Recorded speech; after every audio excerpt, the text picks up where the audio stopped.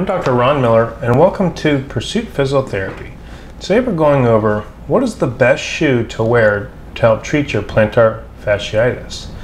Now, before we even get into shoes, the number one step if you're dealing with plantar fasciitis is to solve the problem that is really causing your plantar fasciitis or your heel pain.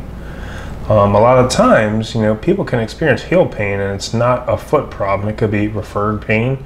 It could be coming from the SI joint or even the low back area. So the first step is make sure if you are diagnosed with plantar fasciitis, that it's true heel pain or plantar fasciitis. Now, if we rule out the other stuff, what's the best shoe to wear? So what you want is, regardless of your foot, when you're dealing with a painful foot or an injured runner, you need to provide some sort of stability for the arch to allow the plantar fascia to heal.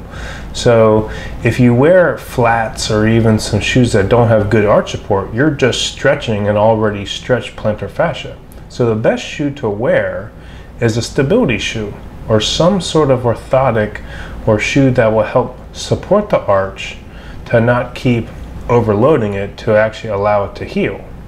So if you have true plantar fasciitis and you're dealing with this, the best shoe to wear is a stability shoe.